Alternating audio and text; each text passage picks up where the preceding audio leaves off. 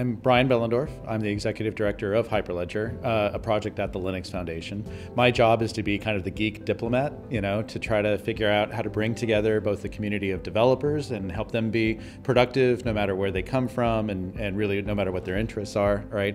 Bring together the projects and connect that to the companies that are building products and services in this space and help all of that weave together into one big community. The benefit of working with Hyperledger is that as a company, you're building on top of an open source platform that is an industry standard, that is adopting many of the latest technologies for building distributed applications, shared ledgers, smart contracts, and you're tapping into a community where really good ideas are being put to production use. And it's a really vibrant, open, wonderful experience.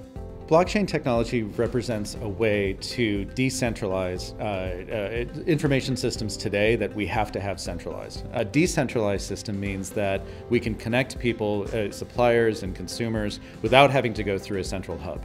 And that means that we should see the pace of innovation pick up. We should see costs come out of the system. Hopefully, it means things like airline reservations, right, or other sorts of systems that involve lots of different parties get more efficient, get more accountable, hopefully get less expensive, and get more predictable. And I believe when we start to deploy these things widely, we'll start to see what today is considered very intractable problems in the intersection of technology and society.